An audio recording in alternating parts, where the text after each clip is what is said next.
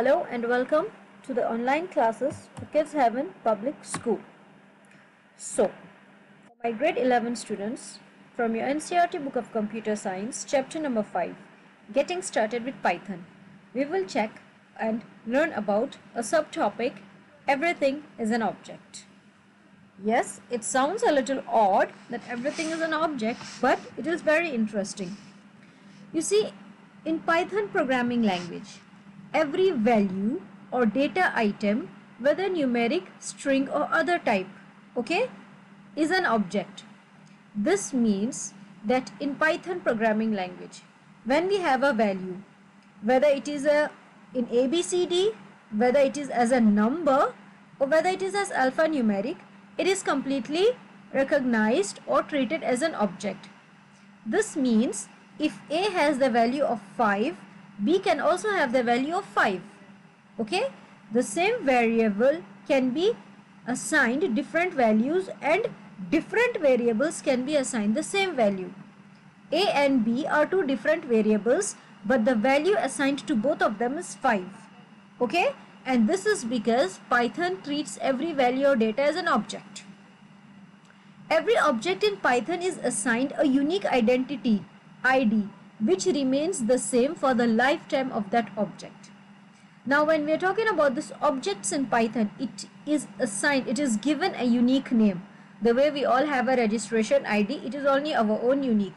The same way an object is assigned an ID and it remains the same for the lifetime of that object, means till we don't completely delete that object. Now the ID is akin. Akin means similar. The ID is similar to the memory address of the object.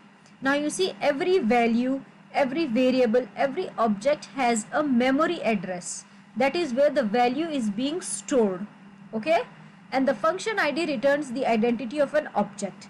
Returns means presents or gives an output.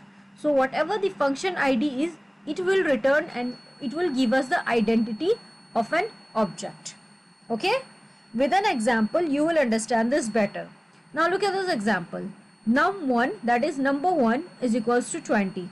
So number 1 is a variable and the value of it is 20. Now the ID of this number is 1433920576. This is the identity of number 1. Now we have another variable number 2 and the value is 30 minus 10. Okay? And the ID of this number 2 is 143392420576. Now observe and see, the identity of number 2 and number 1 are the same. Okay? And why are they the same? Because the object is 20. Why is the object 20? Number 1 has the value of 20. Number 2 is 30 minus 10. 30 minus 10 is equals to 20. Isn't it? So the object value is the same. That is why the identity of number 2 and number 1 are the same. Look at it. Here it is given as 20. Here it is given as 30 minus 10. It is written in different formats, but it is the same. So this is what we mean in Python. Everything is an object. This is a variable. This is a value. And this is the ID number. This is a variable. This is the value. And this is an ID number. They are all referred to as objects because they are the same. So look at these points. These are the main points about everything is an object. Okay? This is very important. Python treats every value or data item, whether numeric, that is numbers, string, that is alphabets, or other type, for example alphanumeric, as an object. Okay? This is what is the main part of everything is an object. Make sure you understand this very well.